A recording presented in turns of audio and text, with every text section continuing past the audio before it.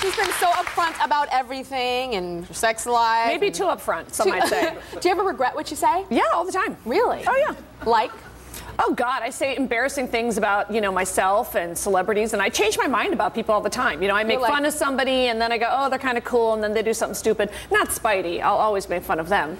No one from the hills. Yes. You know, they bought me dessert the other night in a restaurant. Well, how does that work? I was at my dinner table having a business meeting in Los Angeles, and then all of these desserts came to the table, every dessert on the menu, and it was from Heidi and Spencer. Okay. I'm going to play a little game with you. I'm going to show you pictures of 2 different celebrities. All right. And I want you to tell me who you'd rather... Yes, say that again. This is Kathy, who she'd rather... Okay.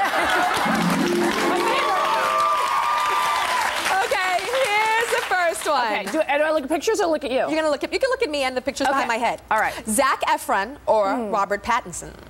Wow. Okay. I know, right? This is a horse race. I didn't know this was a really difficult. This is harder than the What about SATs. you guys? All right, I'm gonna go with Zac Efron. Clay Aiken or Adam Lambert?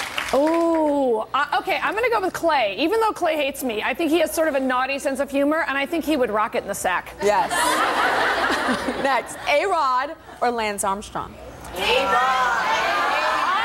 I'm gonna go A-Rod because here's what I could never figure out. I could never figure out that Lance Armstrong-Sheryl Crow relationship. How everyone always acted like she was so lucky to get him. I'm like, the guy rides a bike. Big deal. So I'm going with A-Rod. Usher or Neo? Oh, all right, wait. Hold on. I'm going to go with Neo because I don't know. Oh, yeah, I've met Usher, but I've met Neo a couple times, and he always is a gentleman, like that song. Like the song? Yes. You're the gentleman. Yes, exactly. Yes. Would you want him to sing to you while you did it? I would demand it. And it would be really funny. It would be like really bad sex because I'd be telling jokes and he'd be singing. It'd be weird. Ryan Seacrest or Paula Abdul? Ryan Seacrest, wow. Let's see, we'd both be probably plucking our eyebrows or manscaping. All right, I'm gonna... Wait, what is manscaping? Manscaping is like when, you know, like straight guys do their eyebrows like drag queens. It's a very New York thing. What is that? He doesn't have drag queen eyebrows, though. There are a lot of guys that have eyebrows that are so done, and I don't understand that because it used to be the gay guys did that. And that's how you knew they did drag at night. Yes. Yes. It's so true. Like, okay, do you remember that show about the Gottis? All those Gotti sons had full-on drag queen eyebrows. I couldn't figure it out. It's a straight thing now. It's a straight thing. You know who has weird drag is Joe Jackson, Michael Jackson's dad. He has weird, like, tattooed ones. Al Sharpton or Howard Stern? Oh, I love both of them so much. Well, you know, I have a crush on Al Sharpton, but his wife's name is Kathy. And Howard, I'm going to go with Al, because you know what? They're both awesome, but I'm going to go with Al. Because? You know, I spent time with him. He did an episode. He's the Reverend Al Sharpton. Oh, yeah, I know, that's right. But I spent a day with him. We taped My Life on the D-List together. He was on your show. Yeah, I saw him was on your great. show. So Howard's great, too. Celine Dion or Whitney Houston? Okay, wow. I'm going to have to go Whitney all the way because that would be more memorable. Although Celine, I'm sure, is lovely and would speak to me in French. She would go, bonjour. Yeah. Be like being on a big boat called the Titanic. Regis or Larry King? Wow. All right, well, I'm banned from Regis and Kelly. Why? So I think it's a Gelman issue. The executive producer. Yeah, which I think it's funny that there's even a phrase called a Gelman issue, but I do love Regis, though.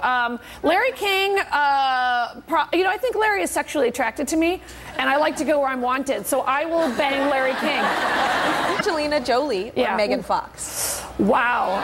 All right, well, I'm probably, as a Teen Choice multi-nominee, I'm going to go with the kids and say Megan Fox. And she sort of says outrageous things, which I like. Yeah, she does. I like that. Oh, my God, she's ballsy. Ballsy, and by the way, I'm naming my next Bravo special Balls of Steel. Because you have penises. They're big. I mean, you have testicles. Yeah, I don't technically have a penis, but I wish I had one. And what would you do with it if you did have one? I would rule the world.